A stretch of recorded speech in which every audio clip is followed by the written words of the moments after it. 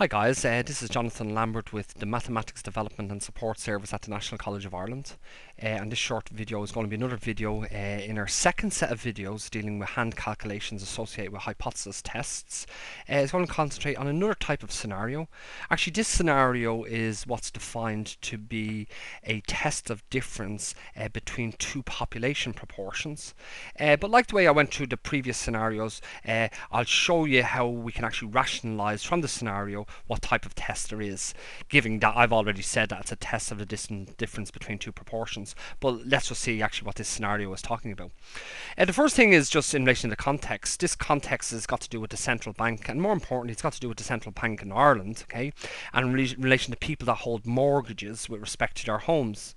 And there's a particular concept that's called the trading down concept. It's where somebody has a particular home, maybe it's a 4-bedroom house or a 3-bedroom house. They've got older, their children have left the home, and what they want to do is they want to trade down to a smaller home, but they still have a mortgage, if that makes sense. So a home that has less rooms and so on and so forth. They don't need such a big house. So that's what we mean by that concept of trading down, okay? But there's another important concept associated with mortgages and mortgages for homes in Ireland. We can have mortgages that are based off a fixed interest rate, or mortgages that are based off, I suppose, a variable interest rate that tracks the interest rate for, let's say, the based on the European Central Bank interest rates, okay? And they're called tracker mortgages, okay?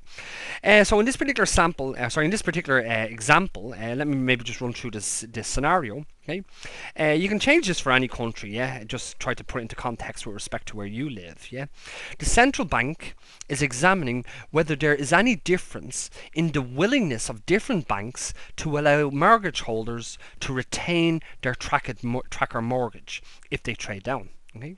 So in other words, what the central bank is examining is that based on the different banks in the different regions, yeah, which all have to report into the central bank, okay, they want to try to figure out whether there's differences in the behavior or the willingness of different banks across different regions to allow customers to hold on to these tracker mortgages when the actual customer wants to trade down with respect to their home. In other words, they want to get a smaller home and they want a mortgage with respect to the smaller home instead. So what the bank has actually done, it commissions an independent survey of two main lenders. In other words, it commissions an independent survey of two banks. And the information that's provided is a sample of 120 trading down customers of a bank in Cork showed that 108 of them were permitted to keep their tracker mortgage, while a sample of 150 trading down customers of a bank in Cavan showed that 120 were permitted to keep their mortgage. Okay, so what we have here is we have two samples, okay, and we have two pieces of information that's being given with respect to each sample. Okay, the first sample of 120. So what I said is let's pull out the numbers. So a sample of 120. There's 120. Okay, so that's my sample size. Okay, that's the sample size.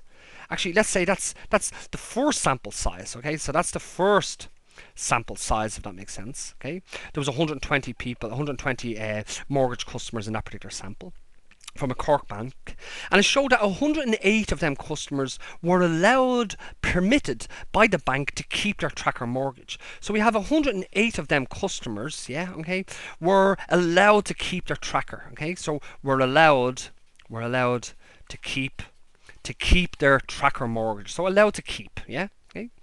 And then what we had is we have another sample. So actually these two things here are tightly coupled together. That's the information for the first sample.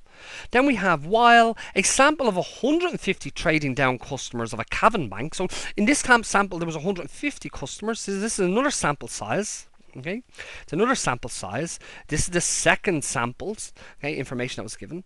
And of them 150 customers in this Cavan bank, it showed that 120 of them were permitted to keep their tracker mortgage. So 120 were allowed to keep their tracker mortgage. Okay, and this is my second sample information that's been provided. Okay. The main thing to keep in mind here is that we have two proportions. Okay, there's no mention of any averages, there's no mention of any mean values in here, there's no mention of any standard deviations.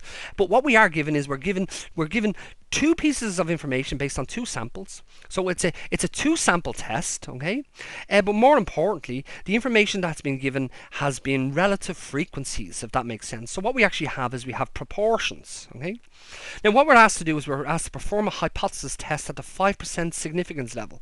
So the next number that we have is 5%, and that's clearly our significance level. So that's our significance level, if that makes sense, okay?